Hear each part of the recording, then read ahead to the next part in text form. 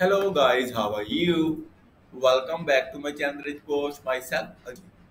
Hope you are doing great. So guys, in this working video, I'm going to show you Angular 14 reactive form set custom error messages, validation messages.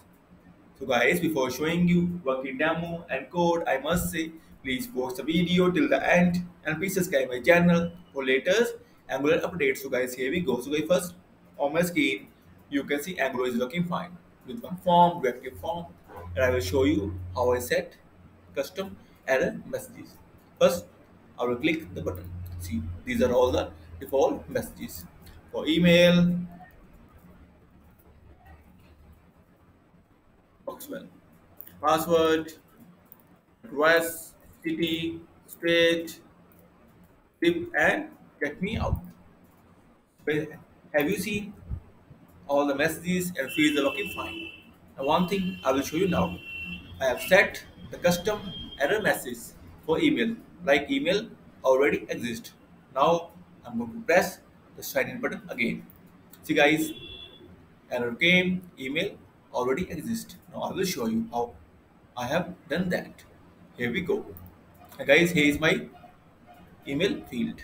See, and this is my custom error messages and if custom email error messages occur, then this text will be shown. And here's my component. See guys, after submit, I set the message again for email and this dot the variable the custom error messages is equal to true, else default. And then it's working like that. Guys, this is just demo. That how we can set the custom error messages very easily.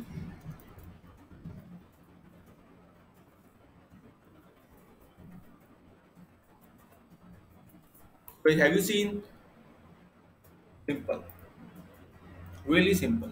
And guys, like I said, I will share the course debug link inside this video description. So please get the call.